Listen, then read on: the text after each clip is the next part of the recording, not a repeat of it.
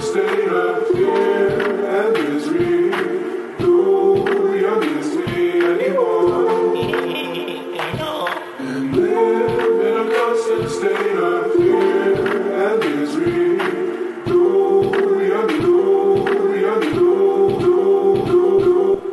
live in a constant state of fear and misery. No, you're me anymore.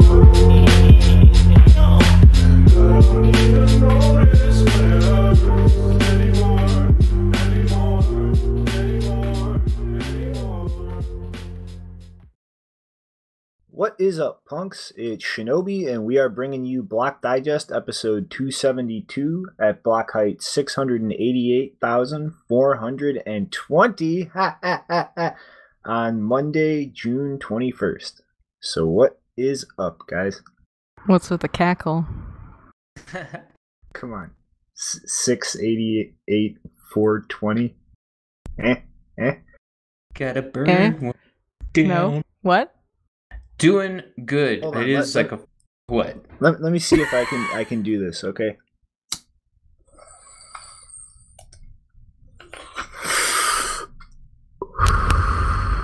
Oh, that block height. Yeah, it's a Stony Block Digest. No, it's a powerful episode. Just at the Stony block height. How you doing, guys? I'm doing well over here. I'm contemplating that. Not too shabby. Shino has to remember we're not his kitty. Man, I'm just enjoying myself on account of that block height. It's 420 somewhere. Right now on the blockchain. Well, there you go. Oh, I get it now. Cannabis is medicine, people. Alright, though. Alright. So, it seems like we got a good show today. Just like I was saying before they went to air, we got a El Salvador heavy hitting news episode, but like we were saying, it's probably going to be the story for a while. Mm-hmm. So this first one is literally just 5 seconds and springboards right into a hysterical thought experiment that Fudd will walk us through. But on the 16th, El Salvador asked the World Bank directly for help in terms of implementing their Bitcoin regime after the bill. And the World Bank told them no because of environmental and transparency shortcomings. But then something funny got dug up. Yeah. So people have been looking at Section 12, Article 5 of the World Bank's incorporation documents that were made way back in 1944, back when countries used a little currency called gold. And they've been questioning what it means now in modern terms with A, nobody holding a gold-backed currency anymore, and B, now there being potential for Bitcoin or a Bitcoin-backed currency. So this Section 12, Article 5 reads, the bank shall accept from any member in place of any part of the member's currency paid in the bank under Article 2, Section 7I, or to meet amortization payments on loans made with such currency and not needed by the bank in its operations, notes or similar obligations issued by the government of the member or the depository designated by such member. So what's interesting about that, and I guess that goes on to say, which shall be non-negotiable, non-interest bearing, and payable at their par value on demand by credit to the account of the bank in the designated depository. So it sounds like you can use secondary depositories, which at probably one point meant a place like the Federal Reserve with literal gold bars. It also says notes and similar obligations can be used to pay up at the World Bank. I think this is an interesting one. And probably in a future world, it also means you could deliver physical Bitcoin. I think this leaves a lot of interesting space in where we are now.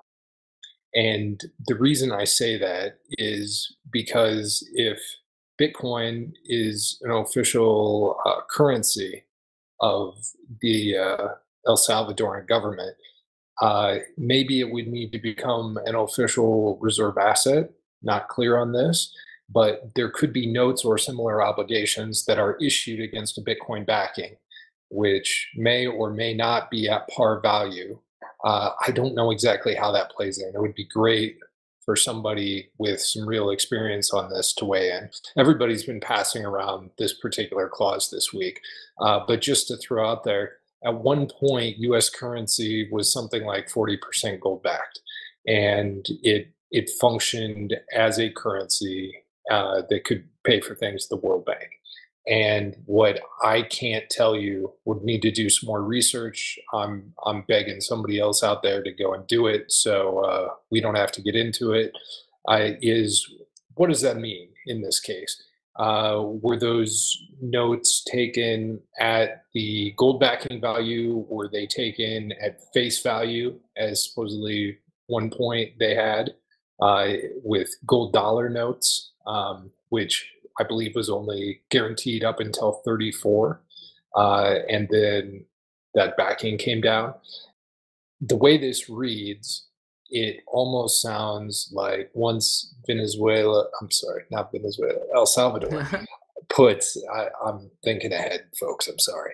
Once El Salvador puts Bitcoin in that legal tender bucket, they could even issue a special class of notes or similar obligations, whatever similar obligations mean.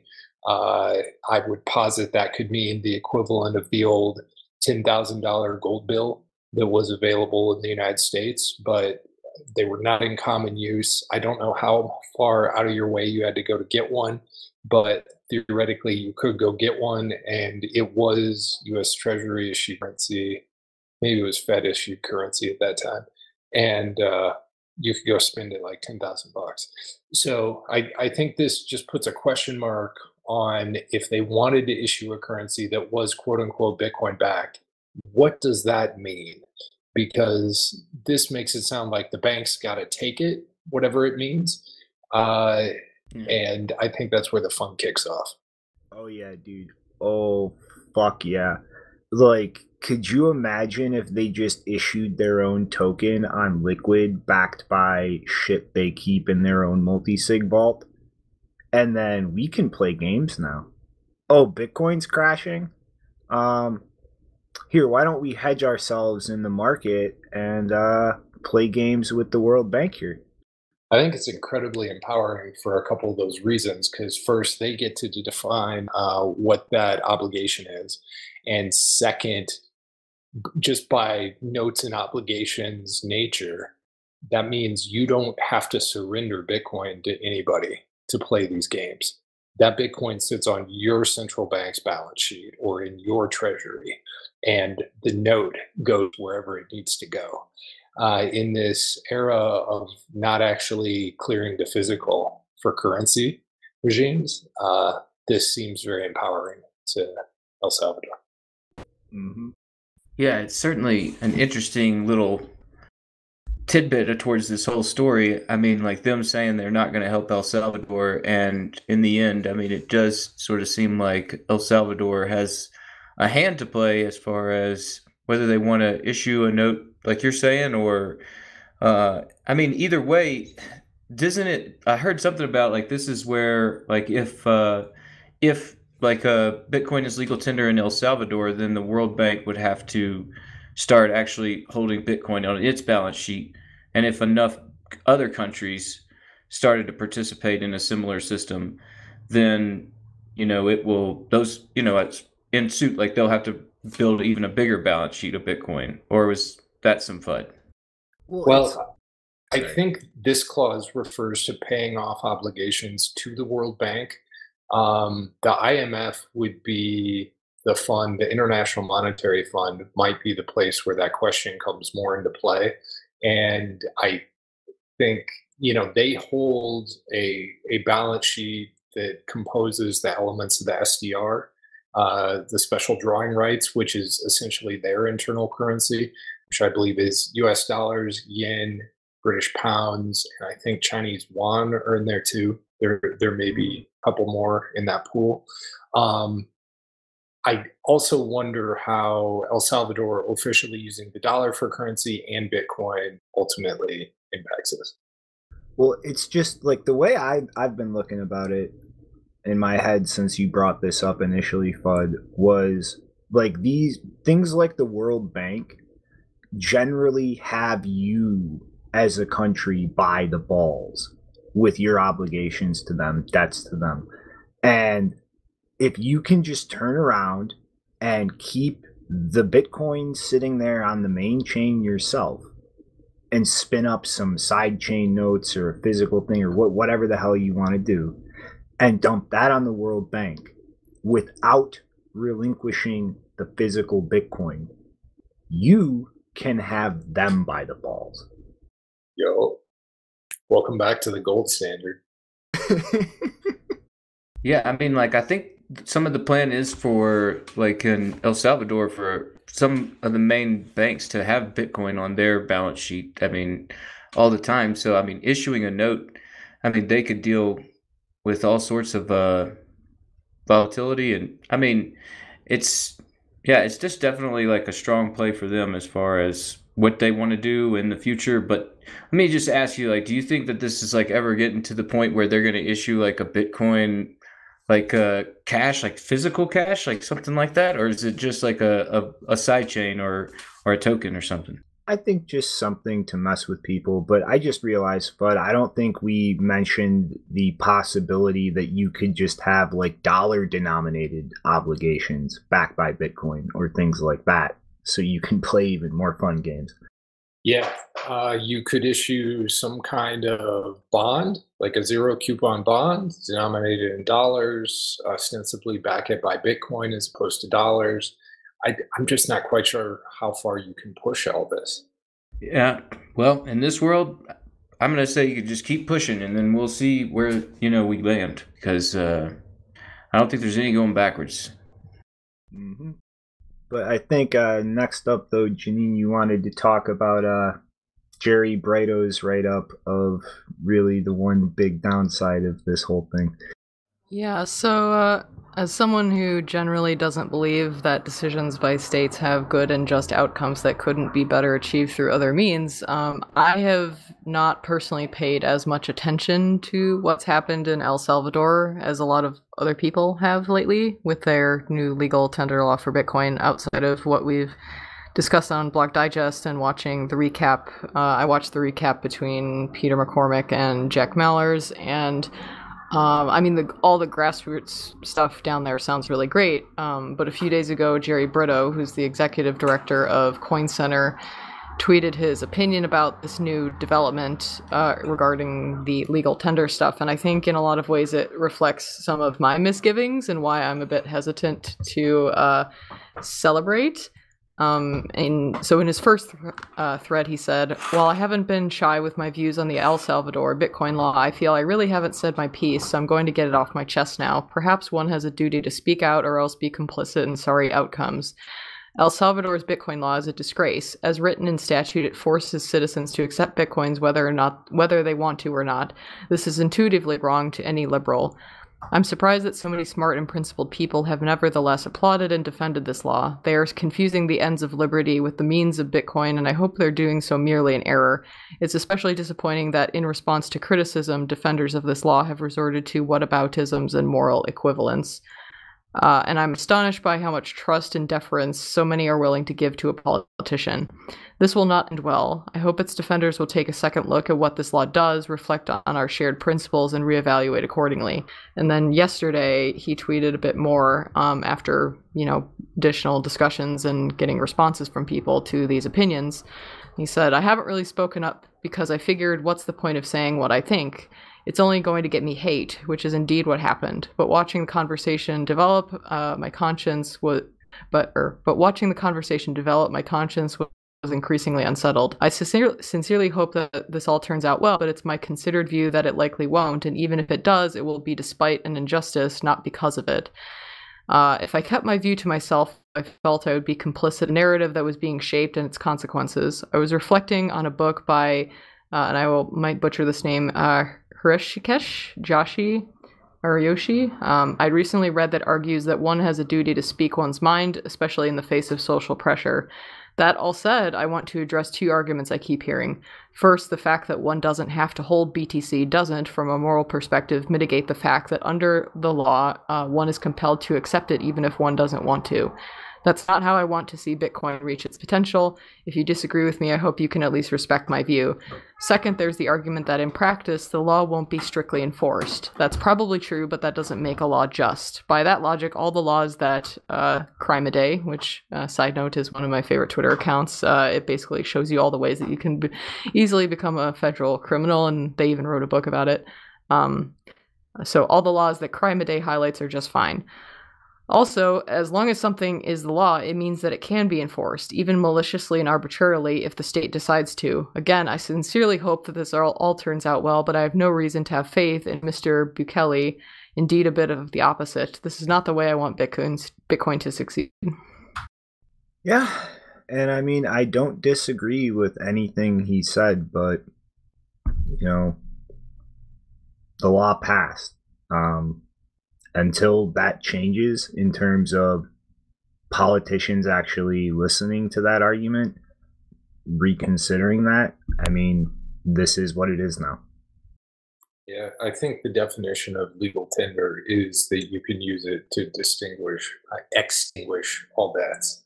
So, yeah, I mean, you know, like I said when we first covered it, that is the one thing I did not like about this law. Like the fact that it goes further than pre-existing debts and actually obligates the accepting of it, with the assumption that the government can just always magically exchange that for dollars if you don't want to keep it.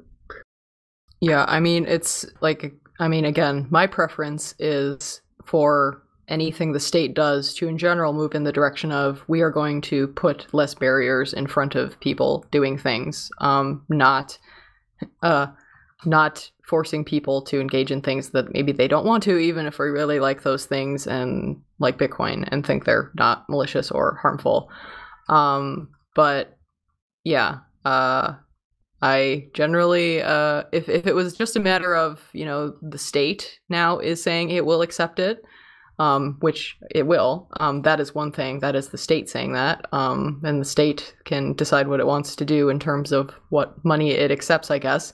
But yeah, in terms of, I don't like the idea of forcing people to engage with Bitcoin if they don't want to. And yes, in practice, will that happen? Maybe not. But, you know, again, as he says, there's a lot of weird laws that Crime a Day tweets that probably don't get enforced at all. But the whole point of it is that technically people, at least in the US, who are subject to American laws are walking around and could be prosecuted under any of those things at any time without knowing it. There's this, you know, kind of line about how you commit 5 felonies a day without knowing it, because the laws are just so ridiculous. And so I agree with that perspective that having laws that are criminalizing behavior that is not harmful to anyone is in fact harmful in itself, having that kind of perspective on justice. Mm-hmm. Yeah, I definitely understand that position, and it's just hard for me to say, like, I just see like a standpoint of the reality of El Salvador, and they're in a really tough bind through a monetary policy that was pushed onto them already. And I understand, like, the state moving to force people to do things is definitely the wrong way to go. But it is like, it's like this is the president and he's got this overwhelming majority, and, they voted this stuff in. And I imagine, like we're saying, the citizens of that country will probably be better off for it. But this is like a clunky kind of chicken and egg process with, Bitcoin and states and decentralized projects and centralized entities. And it's a real hard way to say that, like, oh, well, here's how you write the letter of the law to get it correct. And that's where I'm just going to give them the credence and like the slack to say, like, they're trying to solve a bigger problem that's been pushed onto them from a long time ago. and that this is sort of their, as far as their way forward, this is what they found the words to put together to solve that problem. And if it's something that in practice is not, like we know it's not really appropriate in practice to do that, and so maybe it won't get enforced, and we'll just see how it goes. I mean, like you said, I listened to that what Bitcoin did between Peter McCormick and Jack Mallers, and I'd suggest anybody that's thinking about this should listen to that episode, because it really gives a pretty clear perspective of how this all went about. And it's a weird place to be, but this has to start somewhere. Yeah, and I mean, Yeah. just to be clear, the cool stuff that I see happening there is the grassroots stuff, like people deciding on their own volition to accept Bitcoin, realizing that it helps them, and trying to help others. Like that. Basically, the summary of what Jerry said here that I really agree with is the part where he says that if this all goes well, it will be despite an injustice, not because of it. Like, I don't think the legal tender law is going to help. It'll draw attention to the fact that, oh my God, a state made Bitcoin legal tender, and that may draw the attention of other state actors to, mostly of small countries, to do the same. But in general, what's happening there that's powerful is going to be because of the people on the ground, not because a politician decided to make Bitcoin legal tender. Yeah, at the end of the day, in support of this, what it hopefully becomes a movement, you need a lot of, ironically, trusted third parties. And who are those trusted third parties? At the very least, software vendors, and probably institutions that use trusted software vendors. If you want to, say, buy a house in the United States, most likely somebody's going to send a Fed wire for a bunch of money somewhere else through a very trusted system that ultimately allows you to sign all the documents and finalize buying that house, right? The software equivalent of that has to come to these places, and people have to come to trust it on the individual level all the way to the financial system level. And then you can really say it's been successful. So now they're in the phase of building that out. Hey guys, I've got a joke for you. Yep. The government is excellent and utilizes your tax dollars efficiently. Very good. Yes. Well, I mean, like, it is a younger generation over there. It seems like, whenever you look at the statistics from El Salvador, there's a lot of young people there. This is a young president, and this is kind of a youth movement. And, it's a populist movement, and there's individuals in there that are building out these solutions, like the Bitcoin Beach story. That's kind of like where this all started from. And, that sort of software layer needs to keep getting built out. And luckily, there's, really just this great, really miracle of, like, Jack Mallers and Strike and their ability to come in and try and help, like, bridge the gap that Bitcoin Beach was trying to solve, and and hopefully they could just keep moving out from that local layer and local layers. But let me just, like, bring us into the next story, because I mean, like, that kind of has to do with sorry, I lost my notes for a second. Is this, like, we knew this was going to happen, just not so soon. Some scammers have entered El Salvador, and Brock Pierce accompanied a delegation of his friends and hired people to give the appearance he's helped El Salvador come to Bitcoin.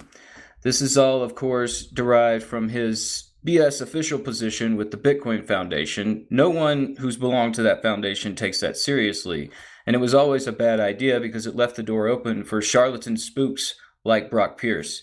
Everyone talks on Twitter right now, who's a spook? This guy is pretty suspect. I mean, he's been involved with sex trafficking since the 90s. He has ties with friends who are powerful political figures, and even attended events with Jeffrey Epstein. And now, to be honest, I don't think he's really in there trying to shitcoin as much as he's trying to politic. After his arrival with others, they had a meeting in a hotel where they slept, then checked out the next day. Of course, they got a photo op in this large room with flags to make it seem like they're meeting with the El Salvadorian government. However, no one from government or Bitcoin Beach attended their dinner.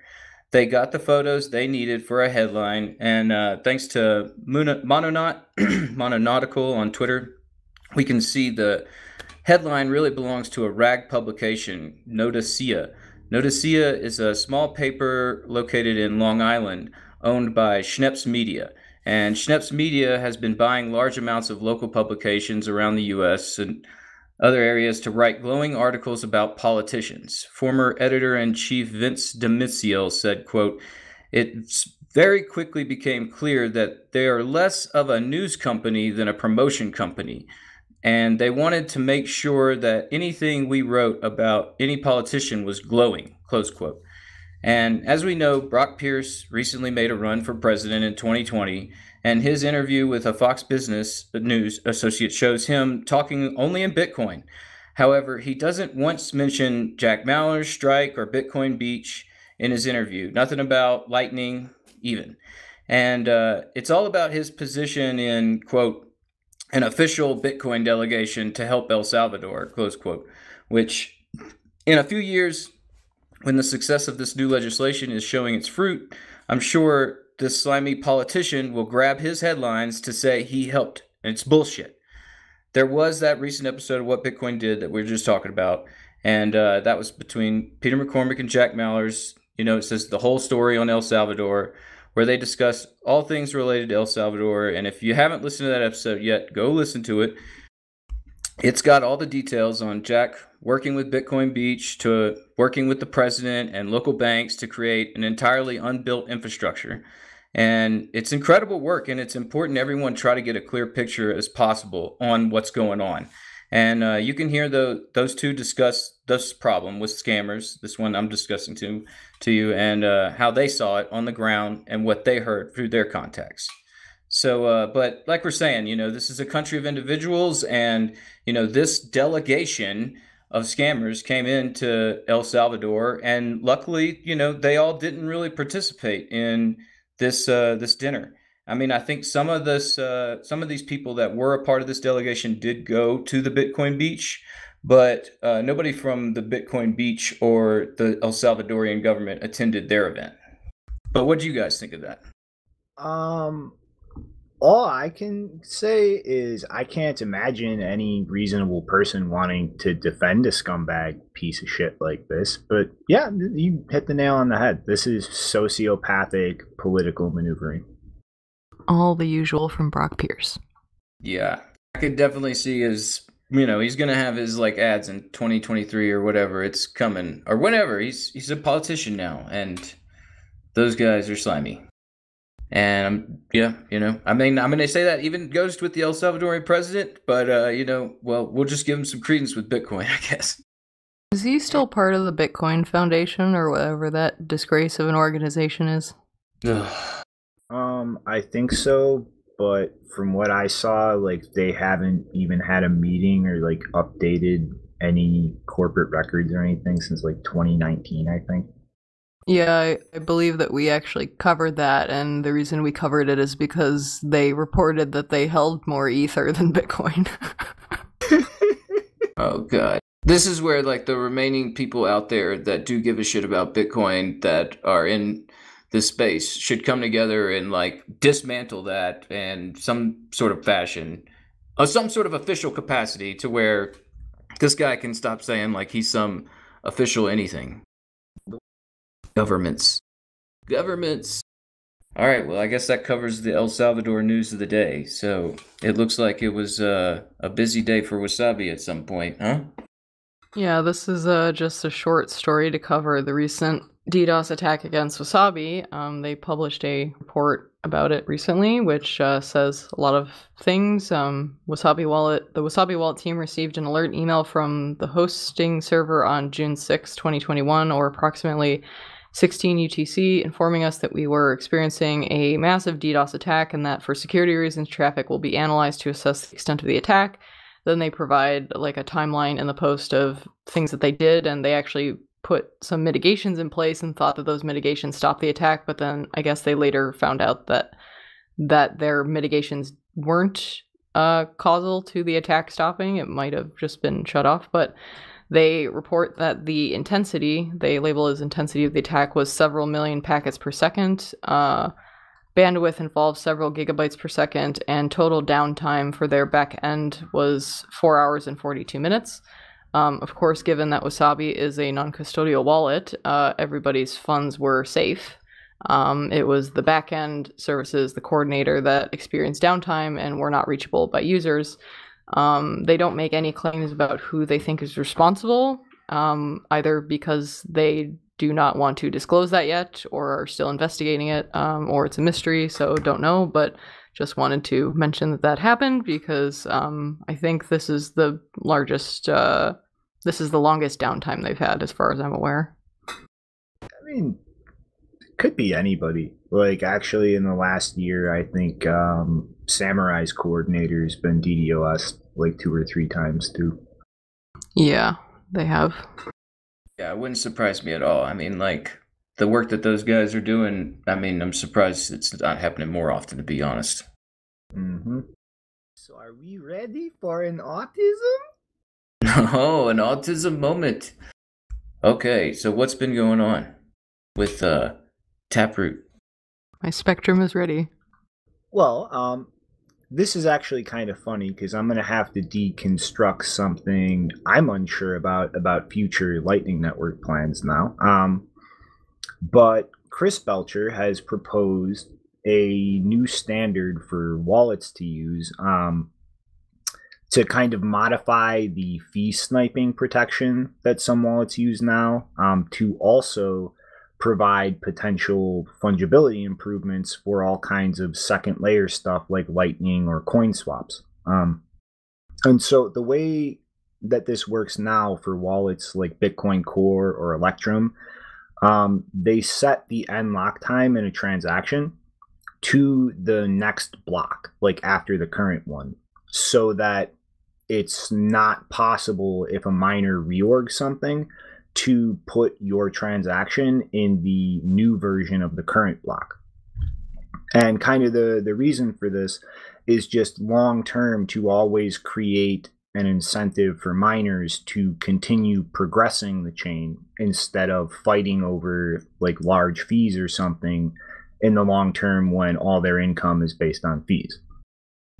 So Chris's proposal here is essentially to 50-50 split some of the time, use end lock time for that like it is done now, but also the other half of the time to use the end sequence number in the inputs, which relates to the relative time lock. So instead of an absolute block height, it'll only be valid if the UTXO that it's spending has existed for this much time or this many blocks.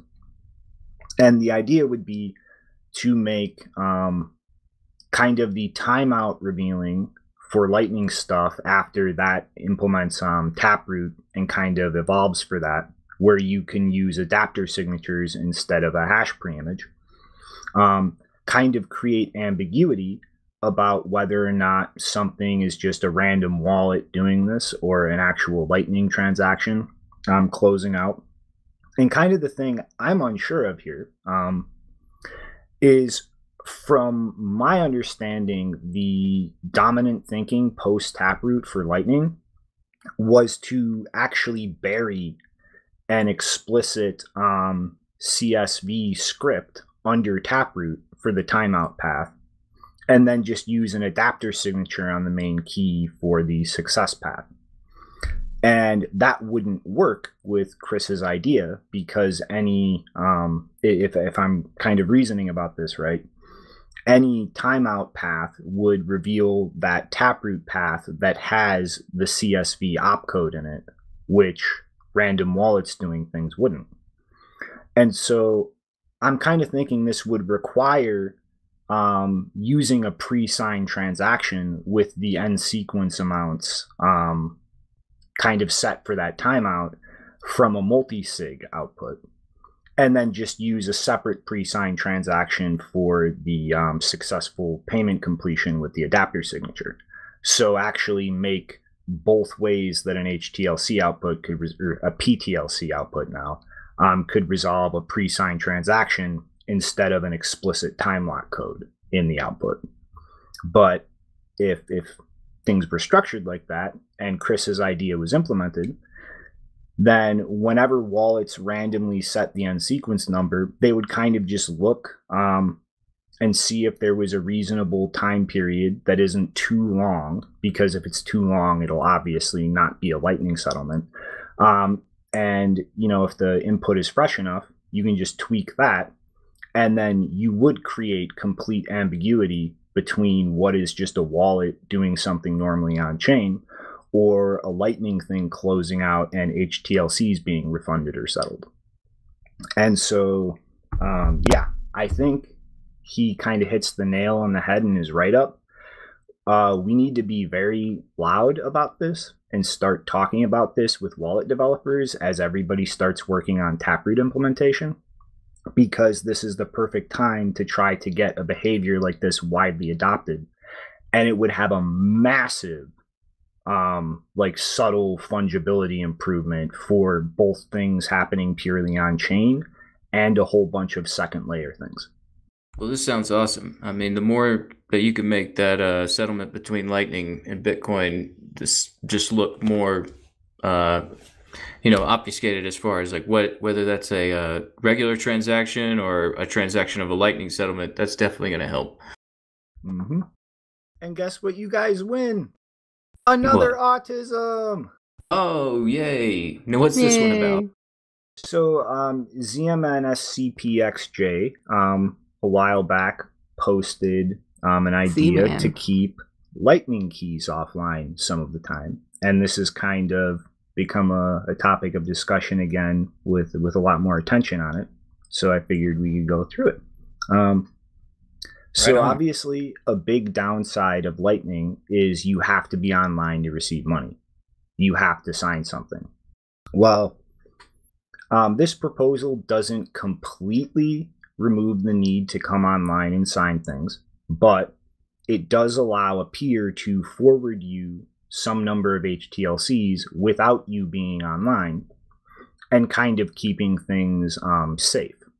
And so pretty much how this would work is you're offline, Rick. I'm trying to forward you a payment from somebody. Normally what we would do is both update our commitment transactions. You would be online, add the HTLC output, and then we would settle that when you give me the pre-image, remove the HTLC output, and then you received your money. You have to be online with your key to sign for that. So Z-Man's proposal here is what I could do is make a new commitment transaction while you're offline and use the same revocation key, which I do not have yet, as the current state. And then I can give you a commitment transaction that only I have signed with the new HTLC output on it. And so the idea is like you come back online and we can update everything. But the way to keep this safe, because we haven't revoked the last state yet, like nobody has the revocation key for that. I could still go haha and close out the most recent before this new one channel state where that HTLC doesn't exist.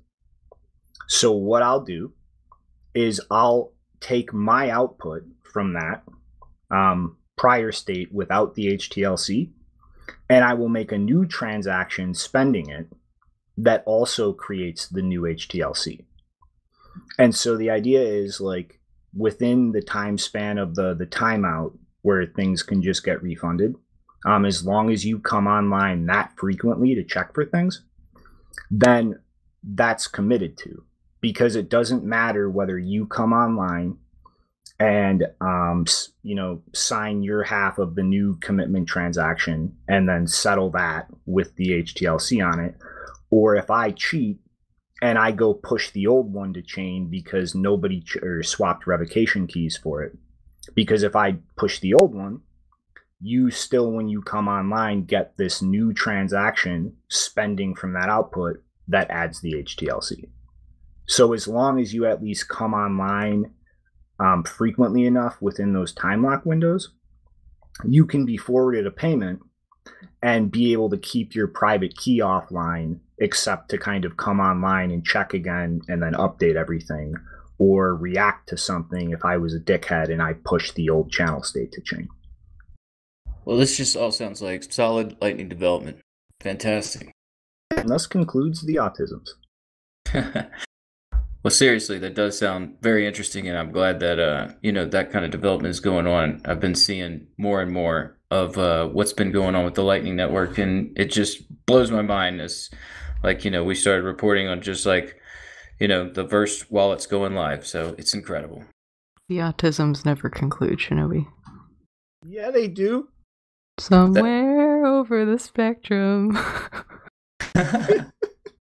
Okay, well, we'll get out of the autism and into... Somebody accused me last week of being a conspiracy theorist. Well, I guess, because I said that, it's possible that we ransomware ourselves or something. So, let's get into that corner. So, there's another ransomware attack in the U.S., and this one was on a nuclear weapons facility. Well, the U.S. contractor Sol Orleans suffered a cyber attack supposedly at the hands of the REvil ransomware gang. The headline says this was a nuclear... Oh, yeah. You know it immediately. So it's always Russia. Yeah, well, let's get there. I'm not the conspiracy theorist here. I was just going to say, when it's not Russia, it's Russia. Oh, yeah. Russia. So the headline says this was a nuclear weapons facility that was hit. However, the information can't directly point to those facilities since that information is classified.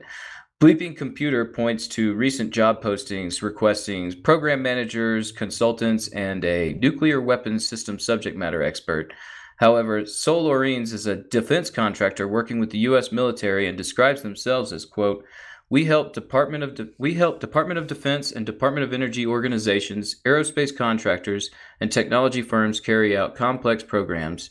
We focus on ensuring that there are well-developed technologies available to maintain a strong national defense, close quote.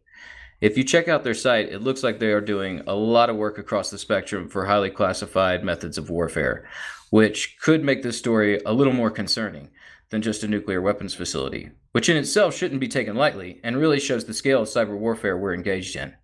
The responsible party has been apparently identified as Ransomware Evil, better known as REvil, which uses similar code as the DarkSide ransomware group. I don't know if that's what they've identified this group to... Hold up.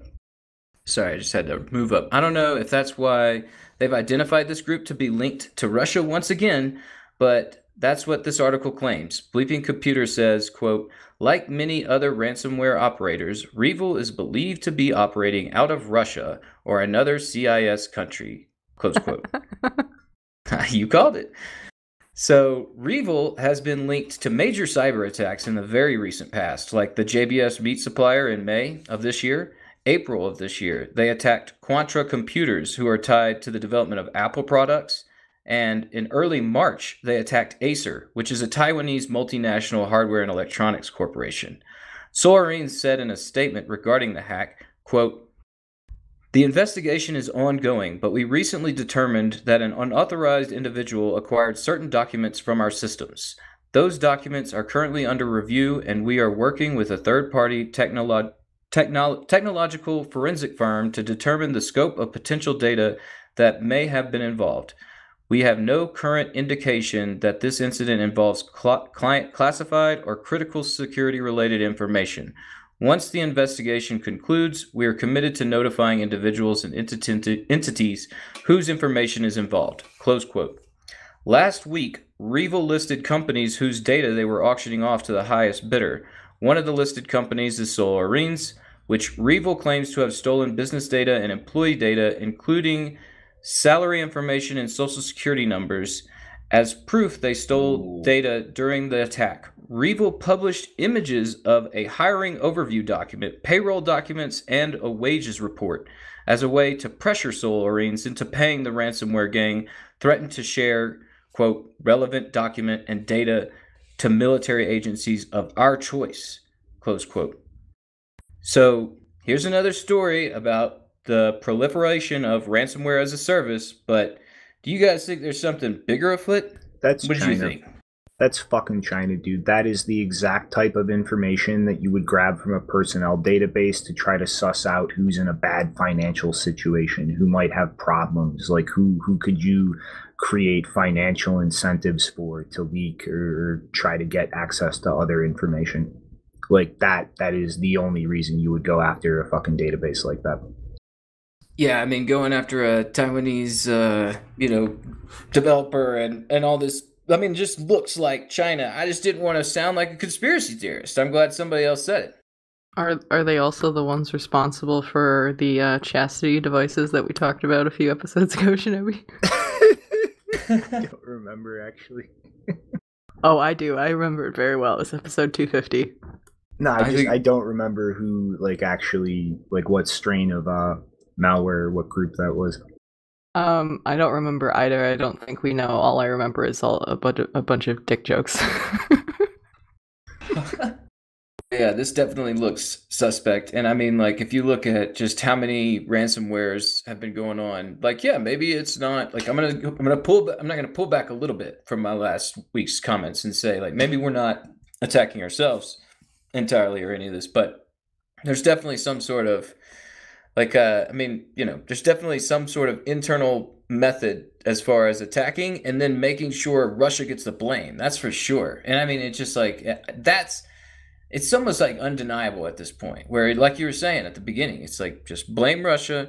And, Russia's got no reason to attack Acer. Russia's got no reason to attack this weapons contractor. I mean, other than it just doesn't have the reasons that China has. If you look at the incentives for it all, it's China's the one that's kind of trying to invade Taiwan right now. It's China's the one that's already took Hong Kong. It's China the ones that's trying to push this narrative where nobody can talk about, the origins of the virus or the potential of treatment. It's ridiculous. Also, just frankly, Russia is a hollow shell of itself. It cannot fucking support a fraction of the intelligence services and shit that China can. Right. That's also a big point. Just thinking about the idea of Russian hackers versus Chinese hackers on a scale, on a stage. It's like the Globetrotters versus what was that throwaway league the Globetrotters always played? The Rockets or something. They were definitely going to lose. The Russians would lose against the Chinese hackers, man. Those guys know how to hack. There's 10 times as many of them. Mm-hmm. All right. Well, I'm going to try and not be such a conspiracy theorist, but for sure, if you're looking at information warfare... It's called being a rational thinker. Yeah. We need more of those people out there. Next up, more China. China. So, yeah. It might be time for skeptical Shinobi to eat shit. So a number of people from China, who generally kind of are the initial sources of information, have been talking about all kinds of farms being shut down for inspections in numerous parts of China. With a little bit of granularity, we've already heard and talked about what happened in Xinjiang, but apparently Sichuan, which is the massive, bountiful hydropower region where everybody flocks to the rainy season, has been shutting things down too, as well as the province of Yunnan. Although at least from local sources that Bitcoin Magazine has talked to, in Yunnan's case, it seems much more specifically targeted towards illegal mining operations that have extra legal agreements directly with power producers that are not supposed to happen there. But then as well, Wu Blockchain, one of the accounts I follow that's usually pretty accurate after the fact with information coming out of China, is saying that the Sichuan shutdowns have mostly been very large mining farms, and that a lot of the smaller, more spread out operations have not had anybody show up, not had anything shut down or anything so far. But Yeah, looking at the last few difficulty periods and the actual averages over time instead of just wild fluctuations, yeah, hash rate has come down almost 100 exahashes in the last month or so. And that's the actual long-term averages, not just little volatility spikes short-term. So potentially, yeah, this is real. This is actually happening, and we'll see on the other side of this if hash rate starts recovering, where this went.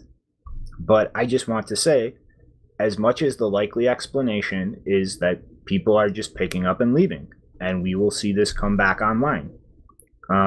Don't forget, this is fucking China. We are talking about the Communist Party. And I see no reason to just completely discount something. Like, they're just turning stuff off and back on again to pretend that a lot of hash rate left and that a long-standing security concern in this space has kind of addressed itself. So, yeah, let's kind of watch over the next month or two, see what happens. Like, how much hash rate comes back online, how much of that is coming from actual, reputable, reliable sources that it is coming back online somewhere besides China. And hopefully the CCP is not pulling another smoke show like they did last year, re-COVID. Yeah, I looked at the numbers and saw it was like down to the same, like the hash rate was about the same level as it was about a year ago. So, I mean, it took a big hit. And I mean, this is honestly like, I'm kind of bullish on this, like just in the fact of like, yeah, this whole centralized mining in China issue is still like something people talk about. And there's just so many people wanting to enter the space. Like, the mayor of Miami saying like he wants to buy every miner that's leaving China. And I know that you got El Salvador probably placing bids for those miners. And you also got other countries that are trying to make plays, and just in other contractors, people that are trying to just get a hold of that hardware.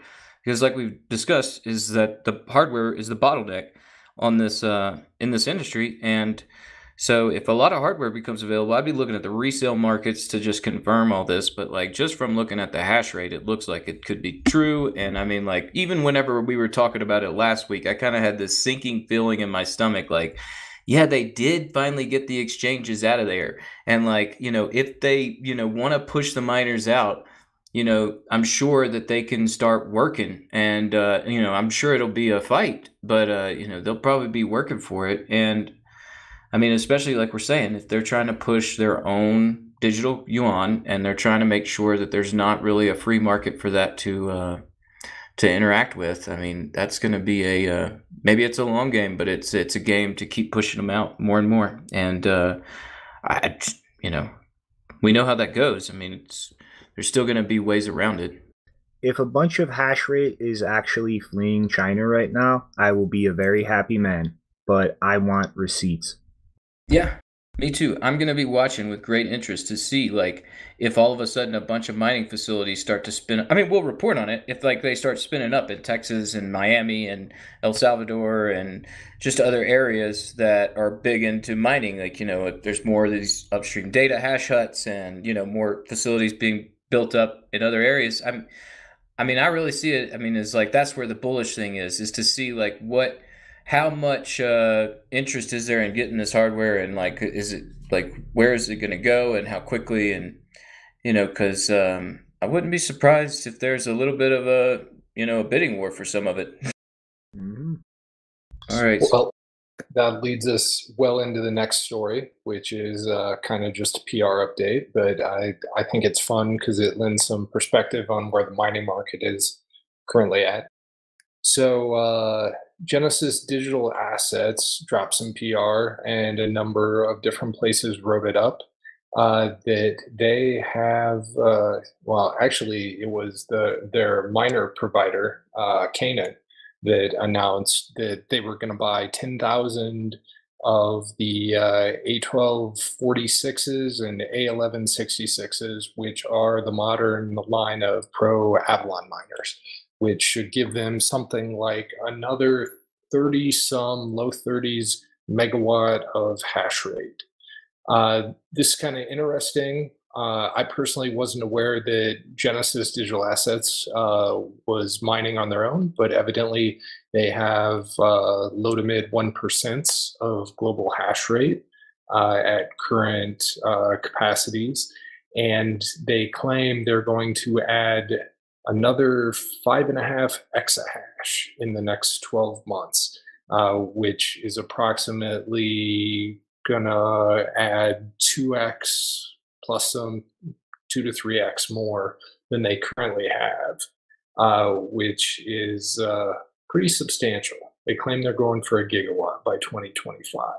So these mining rigs are in short supply, but the biggest and the baddest of the world seem to be able to come up with them.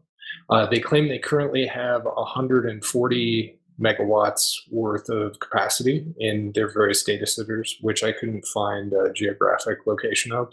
But adding another 30, that's pushing another quarter worth of megawatts in hash rate over there at Genesis Digital Assets. Economies of scale, man. Like, I'm wondering when we're going to hit the point where if you want to mine as an individual, have fun in the secondhand market, because companies like Canon, like MicroBT, aren't even going to talk to you anymore. Yeah, it's coming. Yeah, it's a big deal. I could definitely see that going through an intermediate dealer network and that sort of thing. Some other things I didn't know that were brought up by the story is that Canaan actually has a NASDAQ ticker. Did not know that. They claim second quarter is going to see around 250 million in revenue. I'm not sure if that meant for the quarter or year to date. But either way, that's a lot of revenue per year. They're a big company. What? You didn't watch every single episode we've ever done religiously to learn that before you joined the... You're fired, Fudd. No, You're fired. There we go. That's Q2 revenue, 150 to 250 million. Woof. Yeah, I remember. Yeah, initially reporting on them coming into the space and was like very bullish. And yeah, I mean, it's good to see that they're still producing, new hardware and like top of the food chain company as far as like I remember like because at the time it was like Bitmain was trying to IPO and it's like, oh god, what are we gonna do to compete against this damn company? Luckily it was Canon and some others that finally brought some real competition into the hardware development side. Are we ready for more China? Yes. So apparently another thing going on in parallel with the whole mining situation, like Rick mentioned, back in 2017 they forced all exchanges to pretty much shut down, and most of that infrastructure just died off in the country. And the meat of that regulation was just effectively like people could still own, buy, and sell everything or whatever, but those types of big centralized marketplaces were banned. Well, apparently, the central bank approached the industrial commercial bank, the agricultural bank, their construction bank, the postal savings bank, and Alipay, and pretty much told them don't do anything that touches crypto anymore. Not allowed to do that. And at least the Agricultural Bank of China made an official announcement shortly thereafter that all services or use of their platform in relation to cryptocurrency activity is banned.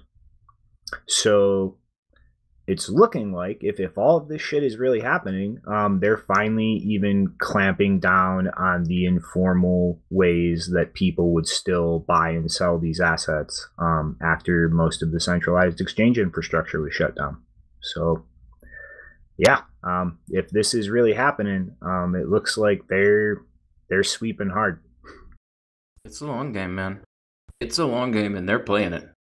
Yep. Well, That's sad, man. I mean, it's just like, that's where I'm like really genuinely curious from from my perspective, just curious, like, they get, this is where it's like, it seems impossible, like this idea that they're going to get completely like Bitcoin out of the country, Bitcoin mining out of the country.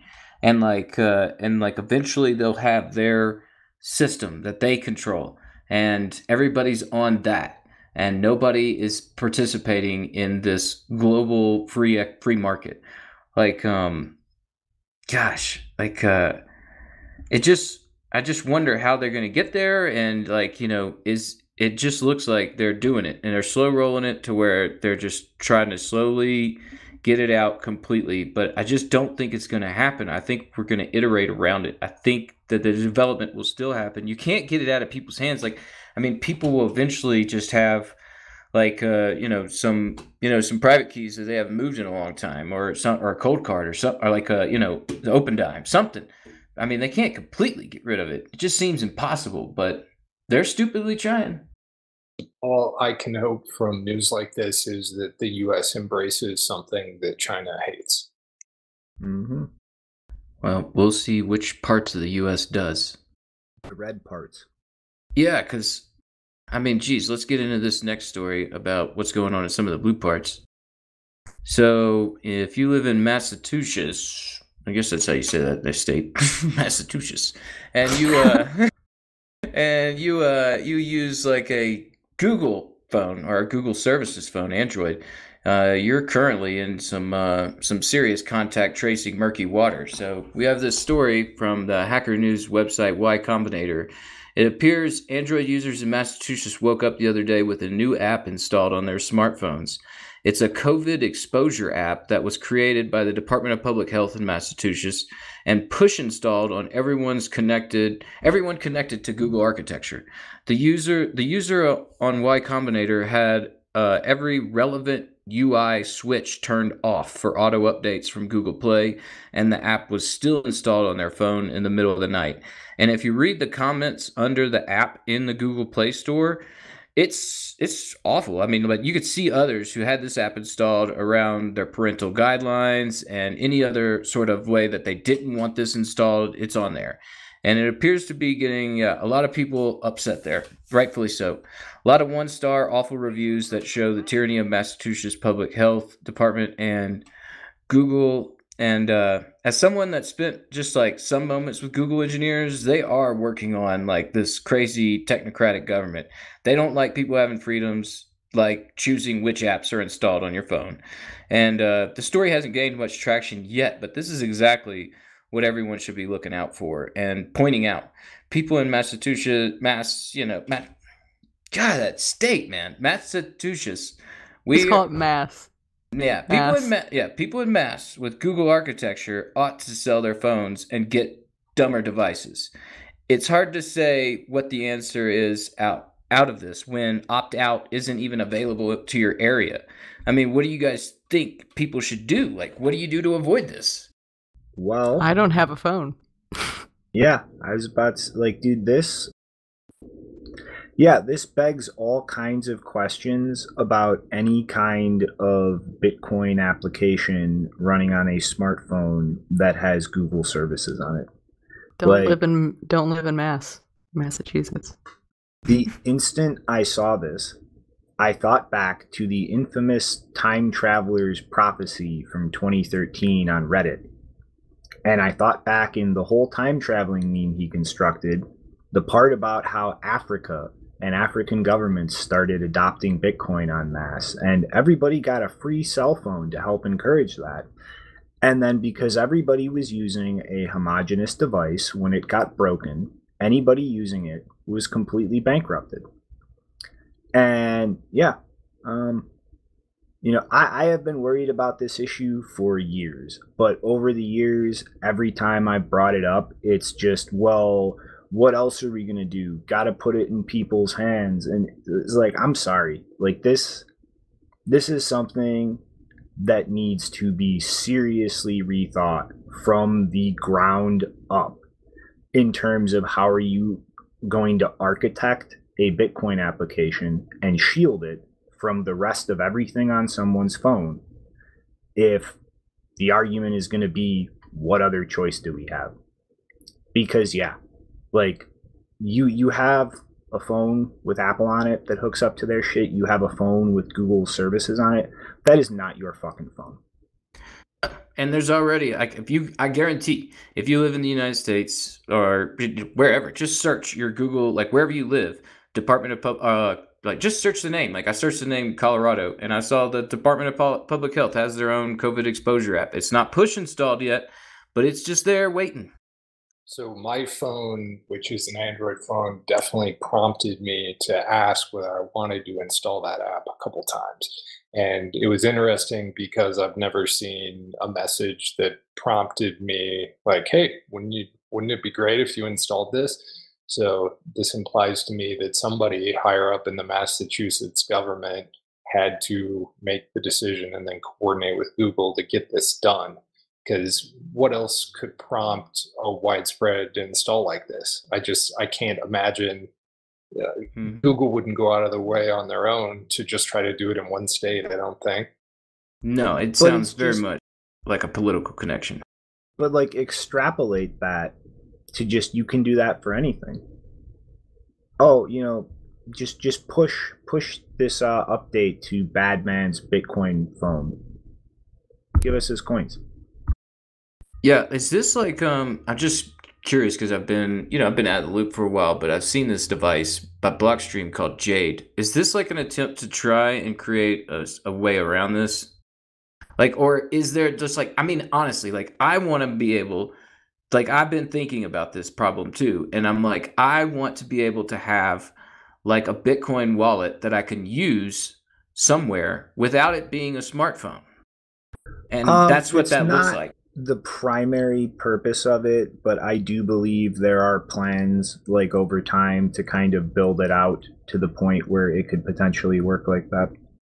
Yeah, because I mean, like, I would say, like, this is where, yeah, like, we absolutely need to, as far as, like, putting the message out, it's like, put the message out that we need, like, that sort of, we need, like, a cold card wallet, like, but that you could download software wallets on. And, I know that that's sort of like a crazy ask. Like, how do you get hardware like that without the proper funding and everything? But I mean, like, we really need that. We need something that people can get that's a device that they can use as a wallet that's not attached to a smartphone, because it really does make me sometimes I really get worried too, just about like the potential of like everyone's using these smartphones. And like, yeah, Janine, she's got no phone, and like that's a smart freaking move. But it is like when a Bitcoin transaction comes down the road, like, I guess that's something you said, somebody would have to set up a long time, set up and be like, I'll do that at a certain moment in my time. But I'm just thinking about daily commerce and people that need to get commerce done, and, maybe move Lightning transactions. And like, if people that wanted to start moving in that direction, all of it is towards these smartphones that are just huge, spyware devices. And like, yeah, at some point in time, all this architecture is going to turn against us.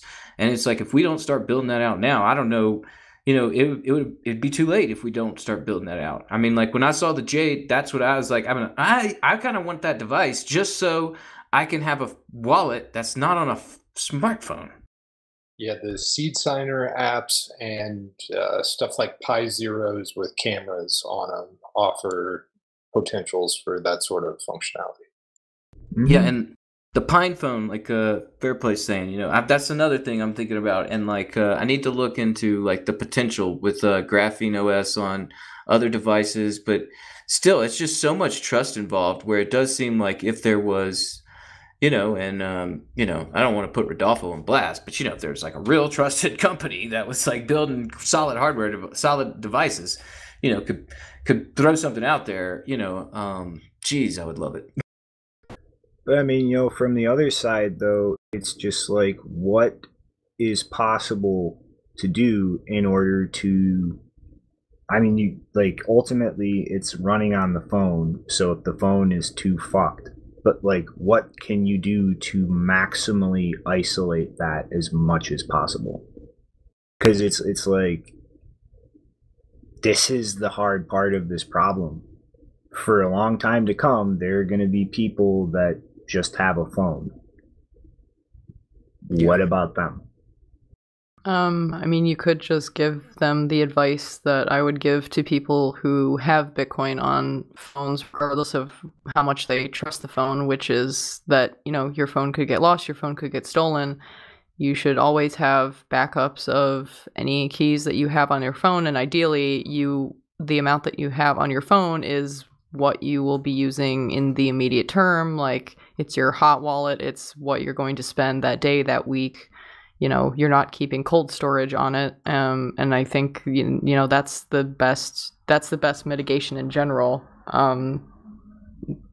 If you know Google is the adversary here, or just normal blips and you lose your device, just keep the minimal amount you need. Don't have everything on it, and kind of plan out ahead of time how much you are likely to spend in that week, and just keep it to that minimum. Yeah, that's some good advice. And I mean, like, that's probably the best way to go for now, because I mean, and this is where another one of those just clunky chicken and egg development of Bitcoin and at scale. Like, more people just have these devices because they've been subsidized and built and thrown out there to the public to where everybody's got them. And I mean, the hope is that if in the long-term picture, if Bitcoin development continues in the route it is, then eventually people will value their privacy and, securing encryption more than the surveillance side of things, and it should help build out hardware development in that direction. Speaking of hardware, Yep. so in episodes 249, 250, and 252, which by the way has the great title of Not Your Keys, Not Your Cock, because of those ransomware chastity wearables mentioned by yours truly earlier, we talked about the data breach of Ledger's e-commerce and marketing databases that came to light last year, where over 1 million email addresses and 720,000 shipping orders with information like name, phone number, and address, physical address, were published on raid forums, claiming that the dataset had been selling for about 5 BTC leading up to that point. And, well, the fallout from this breach continues. In addition to scary phishing texts and threatening phone calls, at least one Ledger user whose details were exposed has been targeted with fake Ledger device scam. As reported in Bleeping Computer, the device came in an authentic-looking package with a poorly written letter explaining that the device was sent to replace their existing one, as their customer information was leaked online on the raid forum hacking forum. For this reason, for security purposes, we have sent you a new device that you must switch to. You must switch to a new device to stay safe. There is a manual inside your new box. You can read that to learn how to set up. This is all the broken English in the letter. That's why it sounds weird in the fake letter. For this reason, we have changed our device structure. We now guarantee that this kind of breach will never happen again. So even though the letter was filled with grammatical and spelling errors, the data for 720,000 people who purchased a Ledger device was actually published on Raid Forum's hacking forum in December 2020. This is what we covered. This made for a slightly convincing explanation for the sending of the new device. Based on the photos, a security researcher and offensive USB cable implant expert, Mike Grover, aka MG, told Bleeping Computer that the threat actors added a flash drive and wired it to the USB connector. This seems to be a simple flash drive strapped onto the Ledger with the purpose of having some sort of malware delivery. Grover told Bleeping Computer in a chat.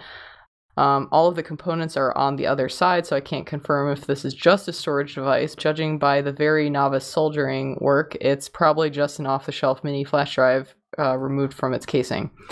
If you go to www.ledger.com/phishing campaign status, you can see that they've added this attack to their status page on this topic that they've been updating periodically with anything related to phishing campaigns, especially related to the data breach that was brought to light last year. They write that the fake device comes in authentic-looking packaging with the Ledger logo. The device includes a fake letter and a tampered Ledger hardware wallet. It is shrink-wrapped as if the box has never been opened. The fake letter explains that you need to replace your existing hardware wallet to secure your funds. This is a scam. The Ledger Nano is fake. A flash drive implant has been connected to the printed circuit board. It contains a file of the fake Ledger Live app. There are enclosed instructions in the Nano box which ask the user to connect the device to their computer, open a drive, and run the fake Ledger Live app. To initialize the device, the user is asked to enter his 24 words in the fake Ledger Live app. This is a scam.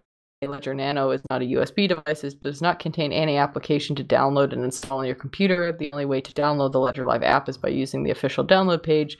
Plus, Ledger and Ledger Live will never ask you to share your 24 feed. So that concludes the latest update in this data breach fiasco.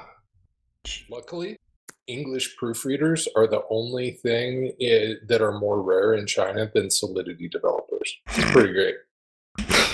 I just have one comment. Wait until things like this start popping up at resellers all over the place.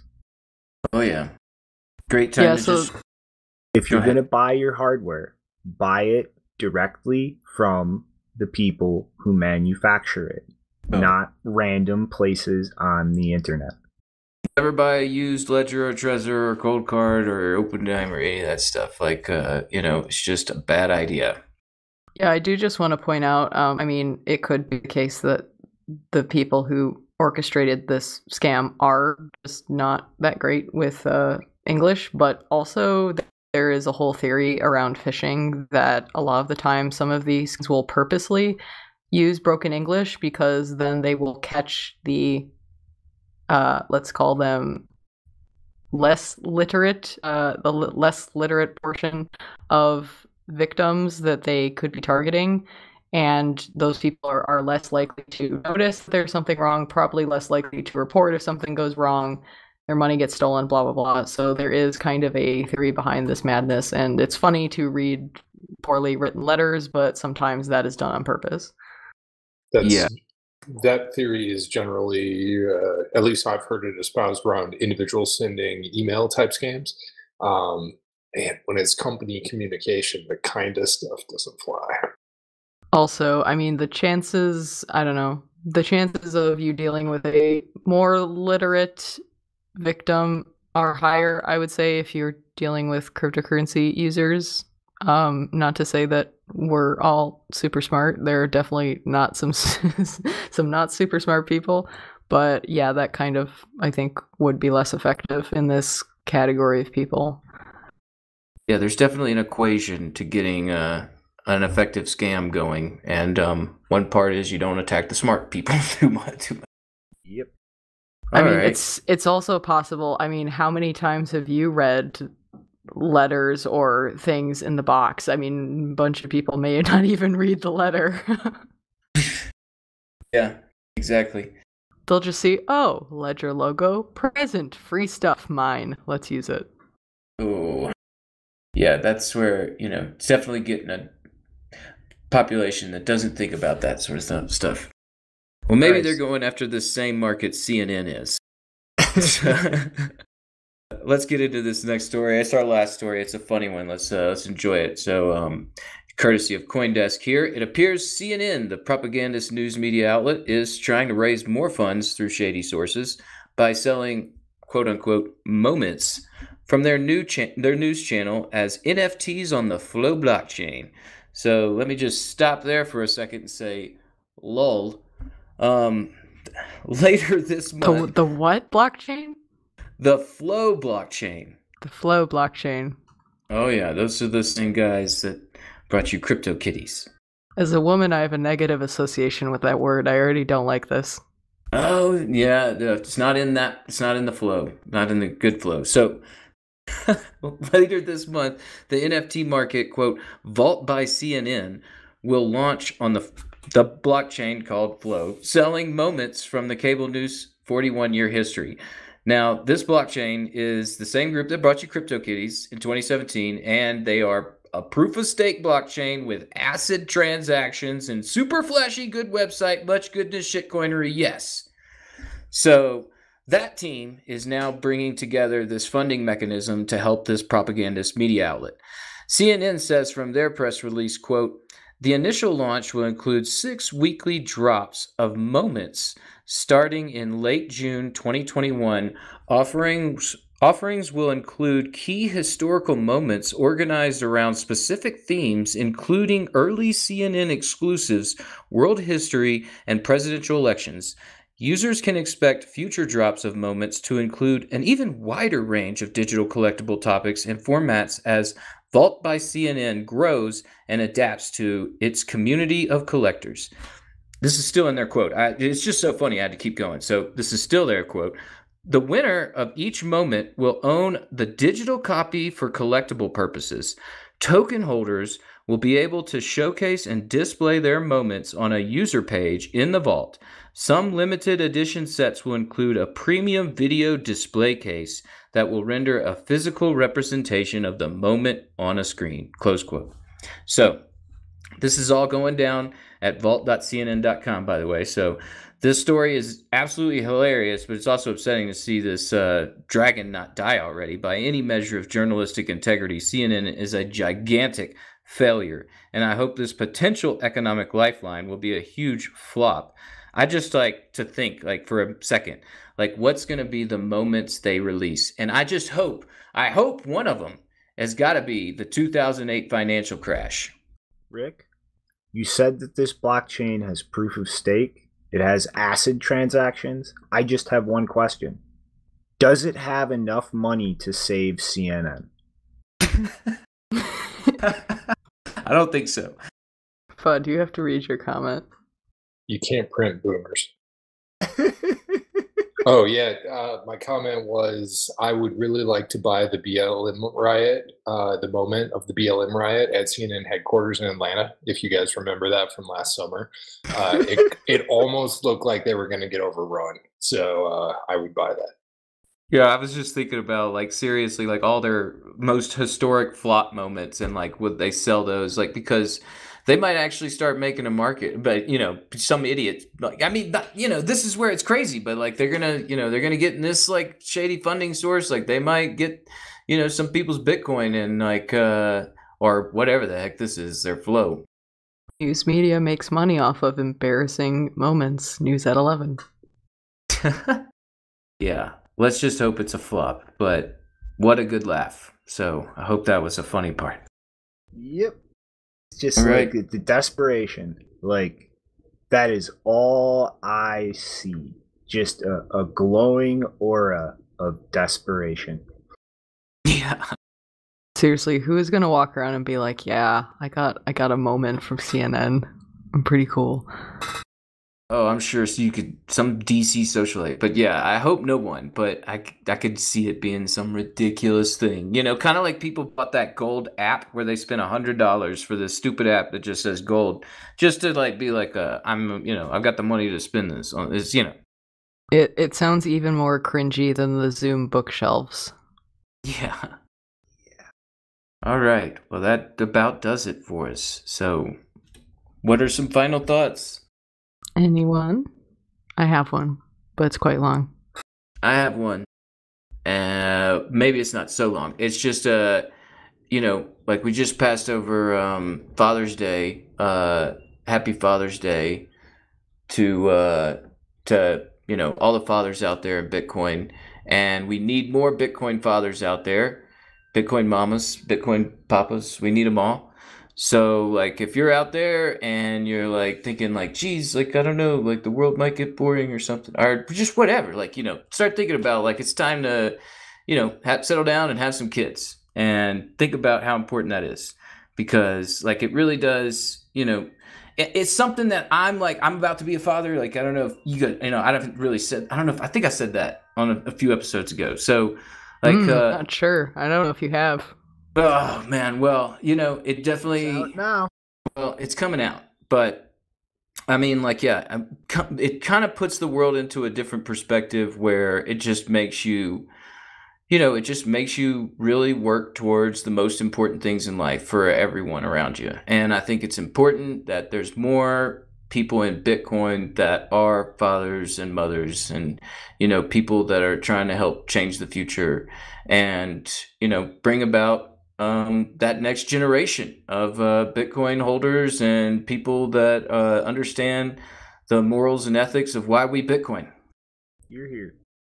Speaking of fathers, it was reported in the Standard UK today, I think, or very recently, that Stella and Assange's two young sons, Gabriel and Max, got to visit him in prison for the first time in 8 months on Saturday morning. Despite winning his long-running extradition battle in January against the US, Assange remains in HMP Belmarsh in South London pending the outcome of an appeal. Miss Morris said that he was happy to see the kids, but he's suffering. It's a grim, horrible place. When asked about Assange's mental health, Miss Morris said, "The situation is utterly intolerable and grotesque, and it can't go on. He's been in there for 2 years and going on 2.5 years. Today is actually the 9-year anniversary of him going into the Ecuadorian embassy." She added, "The situation is just getting more and more oppressive." She hoped that they would remain in the UK if the US prosecutor's appeal was blocked. "At least he will be safe here. I just want to be where Julian is safe."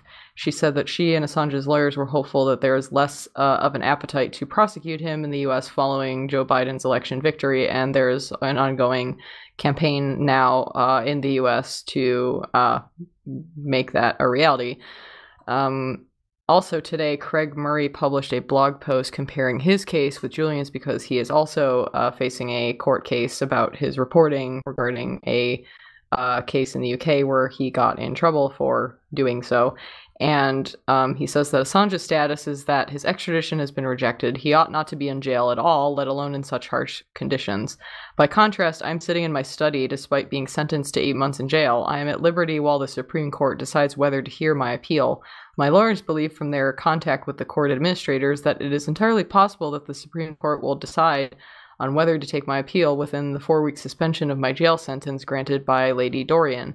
This is because otherwise I might be imprisoned. Why can the Supreme Court potentially decide whether to hear my appeal so quickly due to the threat of imprisonment when the High Court is taking 6 times or more as long to decide whether to hear the US appeal when an innocent man is already imprisoned? It makes no sense. Well, yeah, also, happy Father's Day to Julian's dad. I saw him on, a recent, I think, episode of Tucker Carlson a couple times, and I think that's, I think this whole, move to push domestic terrorism here against conservatives is somehow going to, I hope, play out in Julian's favor, because it looks like, they're trying to dismantle the, conservative press. And, it seems to be bringing Julian back out into the limelight. And I just hope that, there's actually a movement within the United States to right that wrong. Because that is just, it's so wrong. Yep. Well, Fudd, you got a thought, kind of bridge the gap a little more positively so I can take us out on a trollish note? I'm low thought. You go right ahead. All right, we're going right in, guys. If Bitcoin keeps going down, if we don't moon up, we don't recover, guys, then I suggest you do what your parents did, sir. Get a job. Later, punks. Later, everyone. I refuse.